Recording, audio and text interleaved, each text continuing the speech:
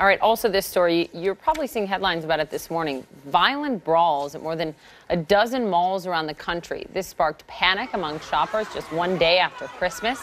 Many of the incidents caught on cell phone video posted on social media. Sarah Seidner is following it live for us this morning from Los Angeles. I mean, do they know what sparked all of this yet?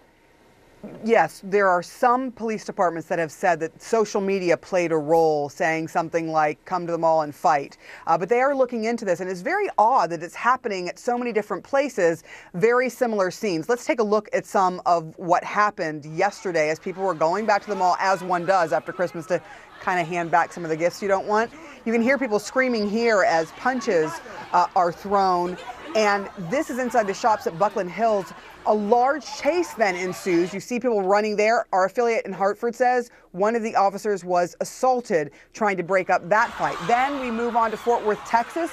That area and that mall that you see there, that's put on lockdown following a massive fight there, including over 100 middle school and high school students near the food court. Officers had to go store to let people out once that lockdown was lifted. Then we move on to Aurora, Illinois. This is the start of what evolved into a massive fight at Fox Valley Mall. Teenagers had to sprint down the stairs trying to get away after the fight broke out. The mall forced that mall to close for the entire day after that happened. Then in Ohio, this is ridiculous. You see this happening over and over again. That mall put on lockdown following unfounded reports at first of an active shooter. And then police say that all began because a fight broke out among teenagers in the food court and someone mistakenly thought they heard gunfire.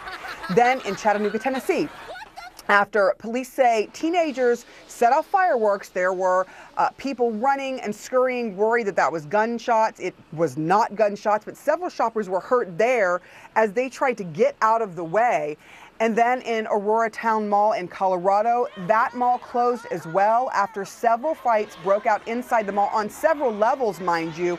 And there were about 500 people all surrounding that area, some of whom were involved in fights. Police say it all started with a social media post promising a fight. And then lastly, here in Fayetteville, North Carolina, people also forced to evacuate after a massive fight broke out at a food court. Police are looking into this and trying to figure out if there's any connection between all of these, because it is very odd that you have more than a dozen of these happening across the United States, all inside malls. And they're checking social media, right? But so far, no evidence on social media? Yeah, they looked at social media and they are finding out that there were some instances where social media did prompt people to go to the mall and fight. But this is really odd for this to all happen all at once. So there's a lot of looking into that this morning, Don. Sarah, thank you very much.